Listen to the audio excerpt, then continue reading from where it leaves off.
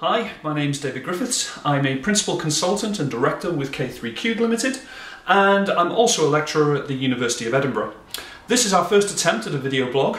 It's a way that we wanted to reach out to people beyond the text-based format, and we wanted to talk about what we do and some of the questions that we get posed.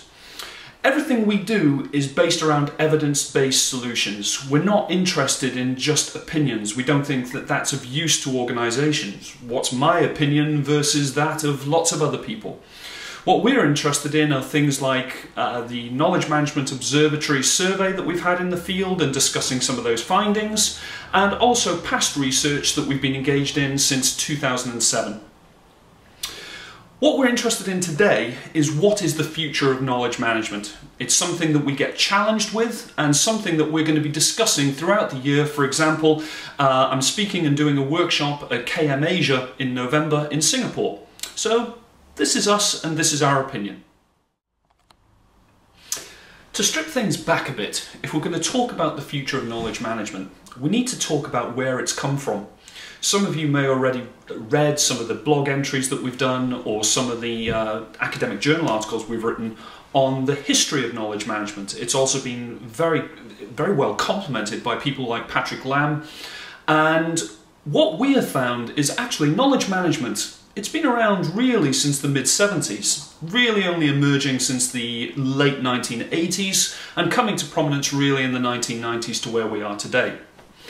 The one thing that comes through is that knowledge as a resource, as an organisational resource and something of economic value, we've been talking about it since the first Industrial Revolution.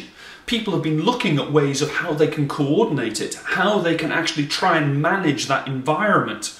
I mean, you can look back at some of the research we've done. Please look at the blog entries. We're talking about things like industrial efficiency engineers, and things like this have evolved through the 30s, the 40s, 50s, 60s to get where we are today with knowledge management. So really, knowledge management has come from something else. It's emerged out of the need to actually look at knowledge as a resource. If we can accept that, then we have to accept that knowledge endures, that need for knowledge endures. The need for organisations to actually try and manage to do something with it, it endures. If we look at the value of Google at the moment, the estimations are that 90% of Google's value evaluation is based on intangibles, the intangible resources such as knowledge. Now, if we reflect back on where that was in the 1940s and 1950s, we've seen a shift from that time period where company valuations were only based on probably about 30 to 40% on intangibles, to today where we're seeing as much as I said, 90%.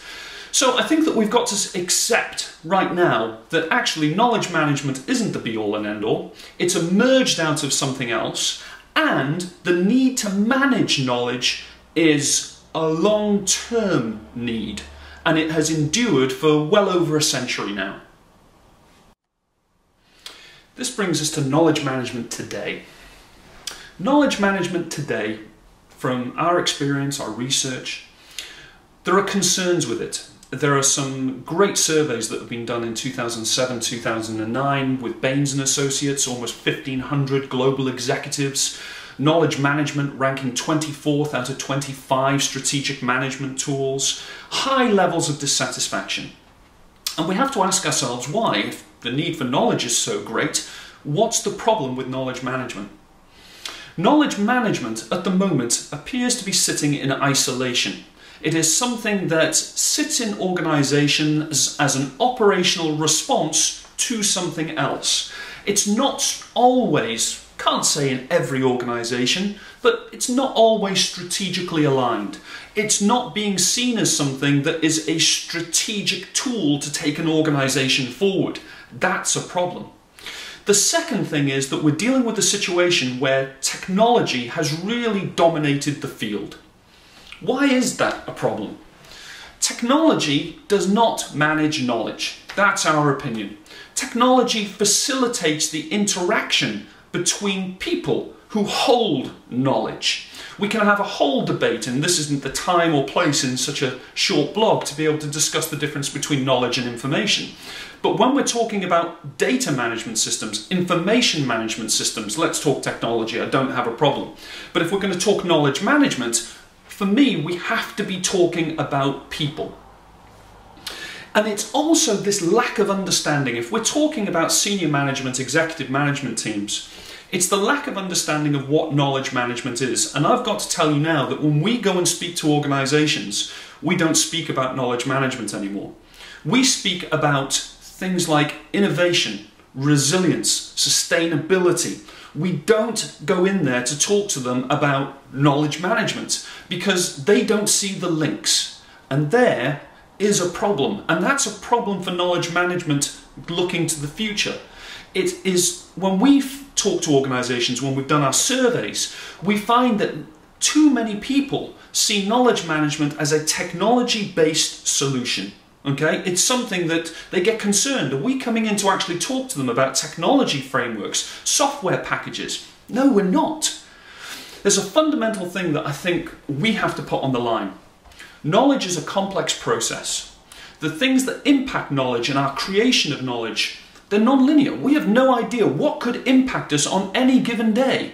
The people who watch this blog, some people will go away and say that they have been stimulated, that they've learned something from this, that we've actually increased their knowledge on knowledge management. Other people will come away and say, I've learned nothing from this, there's nothing there, and it could be down to simple things like learning styles, what they had for breakfast this morning, who knows?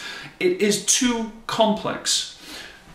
Technology deals in complicated processes, cause and effect. There is a direct link between the output and a variable. That's not how knowledge works. We'll go on in a little bit in this blog to talk about some of the variables, or what we call constructs, that people involved in knowledge management have to start thinking about. But ultimately, the one thing that we've got to get across, knowledge, a complex process, multiple constructs that interact in a non-linear way that provide an output. You can't control them. Information, complicated process, variables, and you can manage the variables and have direct links between cause and effect. That's our opinion. So, stripping things back, we wanted to know knowledge management, that management of knowledge resources is important. We've demonstrated that. We understand that the need for knowledge as an economic resource endures. So therefore, what's the problem with KM? We stripped everything back, tried to go to a blank sheet of paper, and instead of looking at knowledge management in the organisation, we started to look at what actually drives the need for knowledge management. Why should organisations actually engage with it? And this is where we started to take our shift away from speaking about KM. We started to talk about things like adaptive capacity, resilience, sustainability, growth, innovation. Those were the things that when we went to speak with senior management, executive management teams, that's what they started to understand. Now, there are operational benefits. There was a great conversation that Peter and I had with an oil company in Bahrain, where they turned around and said, this is great, we want to talk to you about the strategic side, but ultimately we need to know the operational benefit. I've got a manager out there, how will this impact him? What will be the direct output? And we've got to be able to answer those questions as well. And if we're going to tackle those strategic issues, the benefits are going to be improved decision making. I'll give you an example. Decision making can impact a lot of other areas. We're dealing at the moment with a public sector organisation in the UK where they have a problem where they are going to be losing almost 25% of their senior management team over the next 2 to 3 years. Where the problem becomes there is they're about to lose decision-making capability. They are about to experience operational lag. They're about to lose knowledge, and they're going to have to relearn or reacquire that knowledge. That's a problem. So we've had to go in and look at, okay, so we don't lose that decision-making capability, what can we do?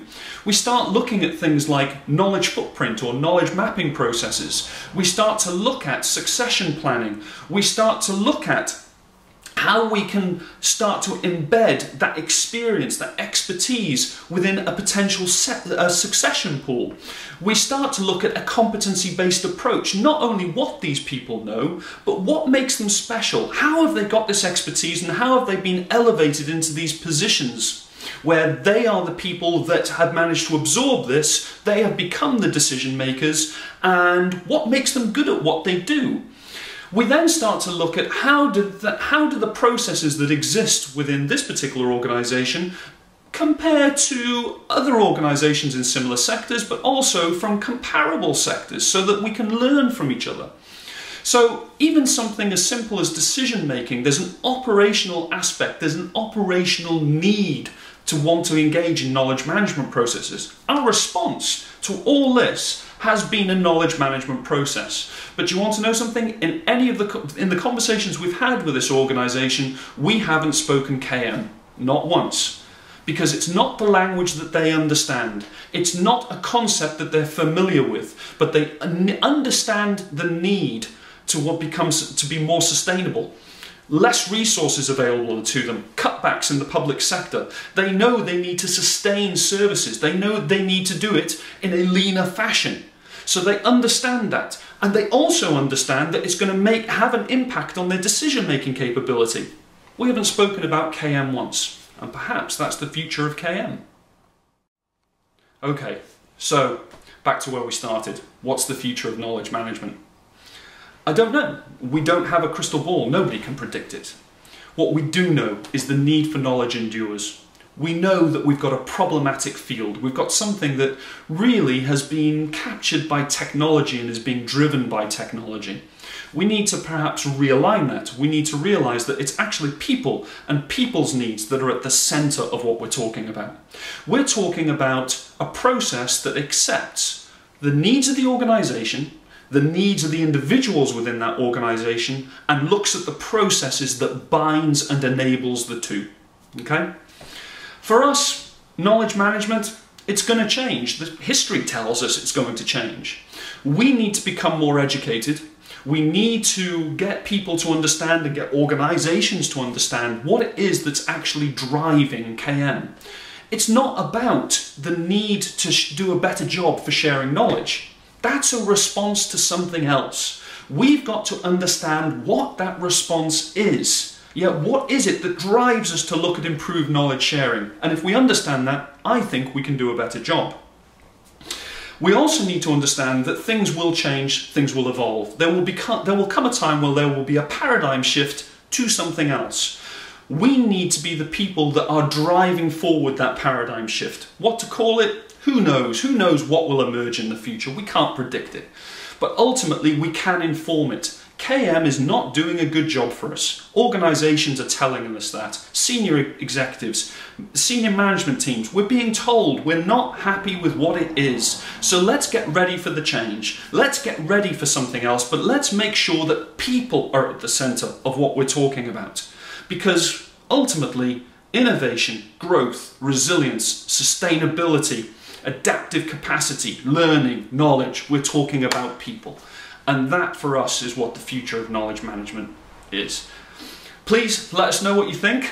Hopefully you enjoyed this video blog, and I look forward to trying to do this again for you, although I don't really enjoy sitting in front of the camera. Thank you.